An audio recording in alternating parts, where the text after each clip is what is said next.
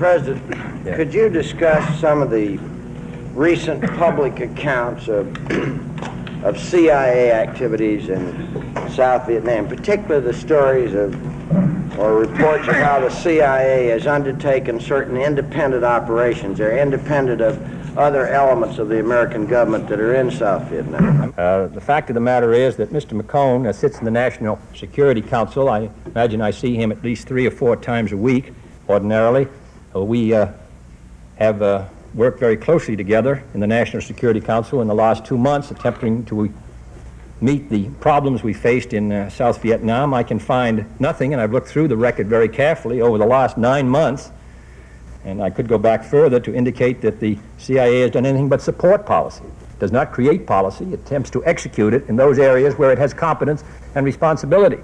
I know that the transfer of Mr. John Richardson, who's a very dedicated public servant, has led to surmises, but I can just assure you flatly that the CIA has not carried out independent activities, but has operated under close control of the Director of Central Intelligence, operating with the cooperation of the National Security Council and under my instructions.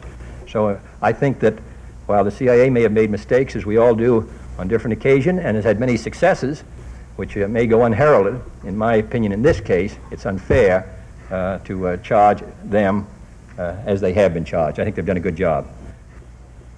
Former head of the CIA, Alan Dulles, says in an interview in the Journal American today that reports of disputes between the CIA and the State Department and various branches of the government in South Vietnam have arisen because, quote, of a lack of a clear-cut operational policy in Washington.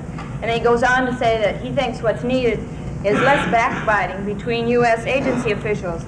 In view of the defense you just gave of CIA, would you care to agree with Dulles' charge or contest it? I'd agree with the last part of it, that the agencies, as we all know, we're faced with a very difficult problem in South Vietnam, which we're all familiar with, both on the military and the political side. Men have different views about what actions we should take, and they talk to members of the press, to all of you, in Saigon, here in Washington. But I must say that as of today, and I think this is particularly true since General Taylor and Secretary McNamara came back, I know of no disagreement between the State Department at the top, CIA at the top, Defense at the top, White House, and Ambassador Lodge on what our basic policies will be and what steps we will take to implement it. Now, if down below there's disagreement, I think in part it will be because they're not wholly informed of what actions we're taking. Some of them are necessarily confidential, but I think our policy, though we can't say what effect it's going to have, I think we are in agreement of about what we ought to do. I would think that Saigon and personnel in the various agencies should support that policy, because that's the policy we're going to carry out for a while.